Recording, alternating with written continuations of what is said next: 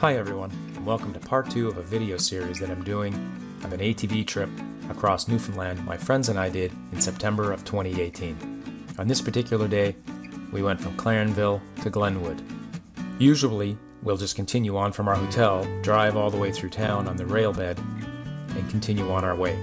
But this year, we backtracked from the hotel a short distance and get on the transmission line. That allowed us to save some time by bypassing the town of Clarenville altogether. We didn't need any gas or supplies, so that was convenient for us. We also stopped in at Shoal Harbour Pond, took a few pictures, made a few other stops as well along the way. The nice thing about staying in Glenwood for the night instead of Gander is that it's about 25 kilometers closer to where we were going the next day. We stayed at a place called Misty River Cottages, and it was very convenient because it's right off the trail, as you can see here. This blue line is the rail bed. This is Misty River Cottages. There's a gas station / corner store, kind of an all-in-one place. You can actually buy alcohol there too if you want. And then right next door to where we stayed is the Moosehead Pub. And it's convenient because it's walking distance, and we were able to go in there, have a few drinks at night after we got in, and we also were able to get food there.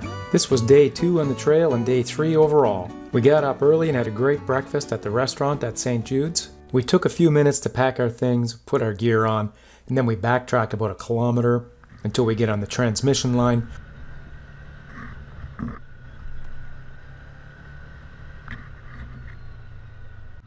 Who's that? I'm at the back. You're at the back, okay. Everybody's there then, perfect. So this is the transmission line according to my GPS here, so we'll be going a long way on this. It looks pretty dusty. Actually, it turned out we didn't go very far on the transmission line, only about 20 kilometers or so before it ended. If you don't have to go into Clarenville to get any fuel or food or supplies for the day, then you can just take this transmission line, and it saves you a bit of time because going through the town is a lot slower than getting right on the transmission line. Plus the transmission line is nice and smooth, a little dusty on a dry day, but it's quick going.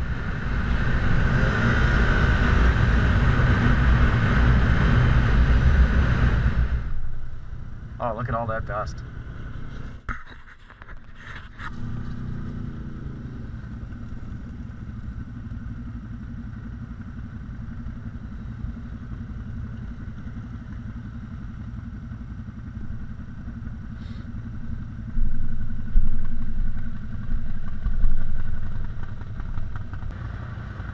And there comes Bill up the last there, I think. Oh, I hear someone. Yeah. Yeah, Bill? I I see ya. I just wanted to stop and get a video of everybody coming around the corner, but all the dust looked pretty cool from here. It's not a bad road? No, beautiful. Yeah. It's not very scenic, but it's a beautiful ride. Agreed.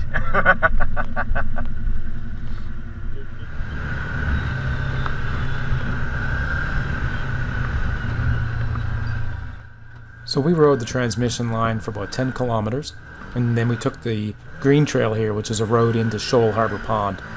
And just before we get to the last part of the trail to take you into Shoal Harbour Pond, there's like a gravel and sand pit in there that we played around in for a bit quickly before we went down into the pond to take some photos.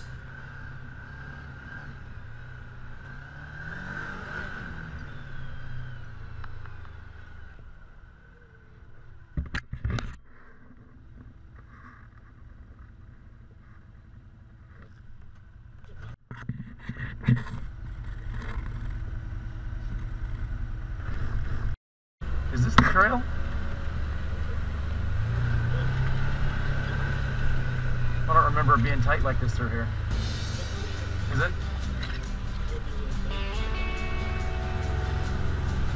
Ooh. Yeah. It's okay though. I just rolled through in 2-wheel drive. Oh. Protected water supply area. This is a cool trail though. Man, this is cool.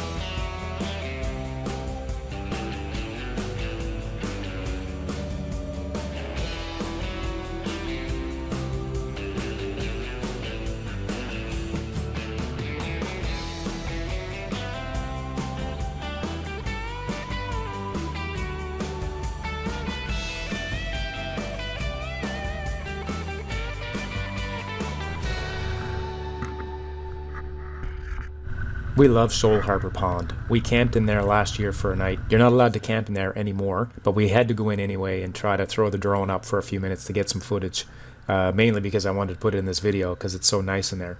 And then we left there after just spending a few minutes. We got back on the transmission line, and some of the transmission line looks like this. It was not really rough. It was nothing hard to get through, but it slowed us down just a little bit for a short time.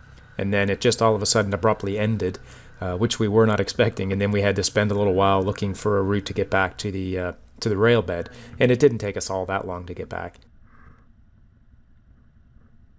Got a friggin' convoy coming. It looks awesome.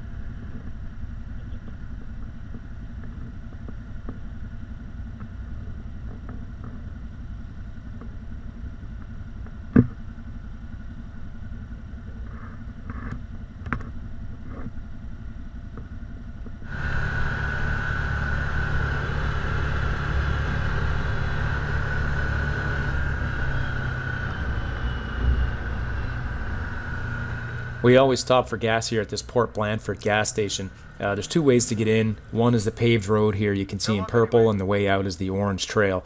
The road is about 1 kilometer in. It's easy to get into, but it's not as fun as the orange trail. So usually we take the road in and then we take the trail back out again here.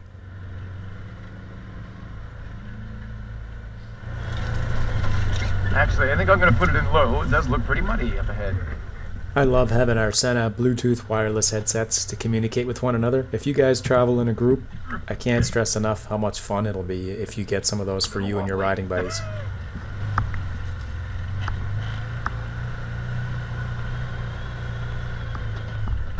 Back to 4 high, or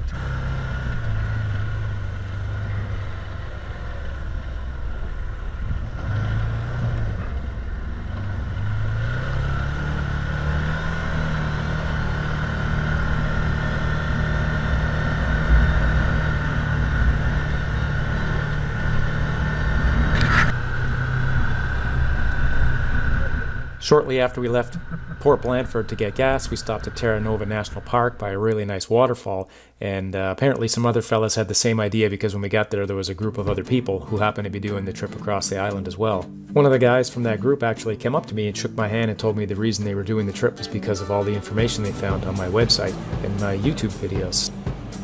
We've stopped here several times over the years, and we've always gotten some really nice photographs, and this year Bruce sent his new drone up and got some really great footage that we were never able to get before.